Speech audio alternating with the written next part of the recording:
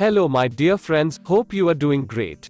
Do you know that, by default WhatsApp saves all the files that you receive, such as photos and videos to your phone? It could actually create lot of problems, such as phone storage frequently getting full, and sensitive photos being displayed in your default gallery app. In this video we will see how to stop WhatsApp from saving all the photos and videos automatically to your phone.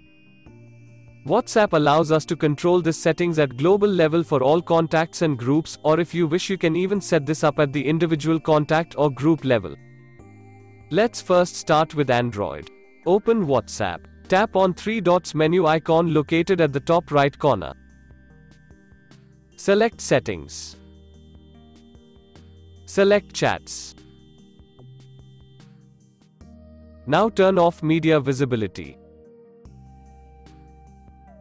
Henceforth you can very well view the photos and videos that you receive in WhatsApp, but that will not be automatically saved to your phone memory.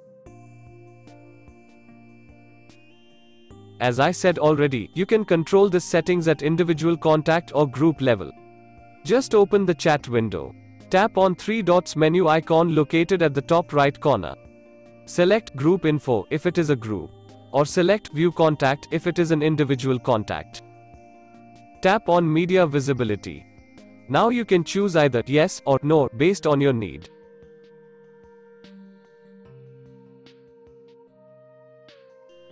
You could save any specific photos or files manually. Just select the photo in WhatsApp.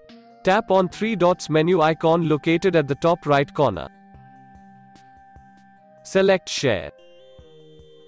Choose your file manager app. I'm using CX File Explorer. Now you can navigate to the folder of your choice and save. Let's quickly see how to do it in iPhone.